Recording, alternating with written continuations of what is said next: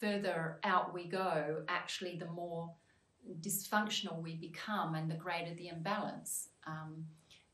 Because we actually all arise from center. So imagine if you tip the weight of a wheel to the periphery, what happens?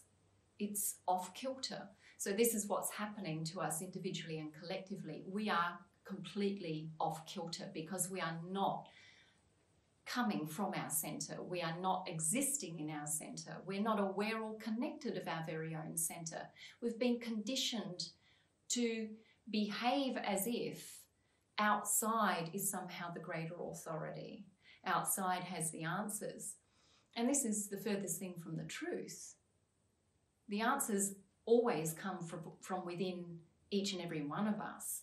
Existence is arising from center.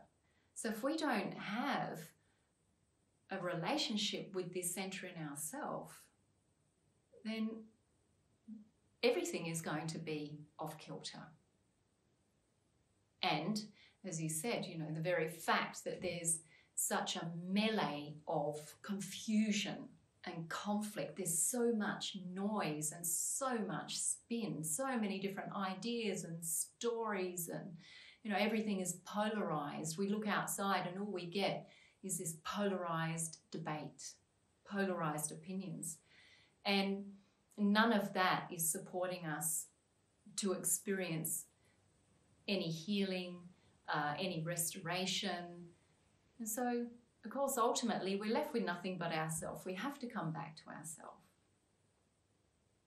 And if we look throughout all the ages of wisdom, every great philosopher, every great psychologist, every great wisdom teacher has said the same thing, that a better world begins with us, ourselves, the individual.